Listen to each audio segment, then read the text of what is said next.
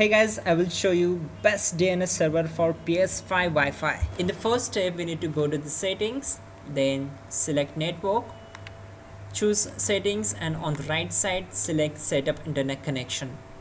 Once you are here, you can select or you can access your Wi-Fi or wired LAN. Simply press option button to access advanced settings, then choose Wi-Fi frequency bands and then select automatic. Now choose advanced settings to access DNS settings. So in the DNS settings you need to select manual. If you selected automatic, then change it to manual to access primary DNS and secondary DNS.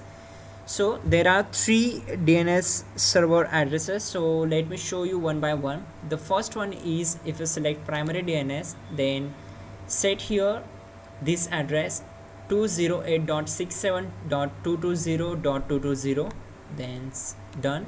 And in the secondary DNS, set 208.67.222.222, then select done.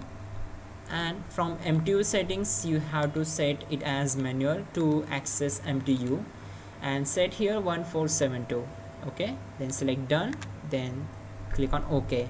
If this not work, what you can do, you can change the primary DNS and set it as 8.8.8.8, and from secondary DNS you have to set 8.8.4.4, then select done.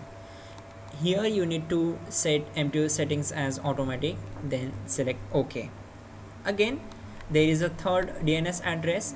What you can do, simply change primary DNS to the 1.1.1.1, select done, and from secondary DNS set 1.0.0.1 and then select OK. It will try to reconnect to the internet. You need to wait for a few seconds and there we go. Just go to the main screen, press PS button from your controller, select power option and then restart your PlayStation 5. That's it guys, your problem will be solved. You're good to go. Like the video and please do subscribe the channel.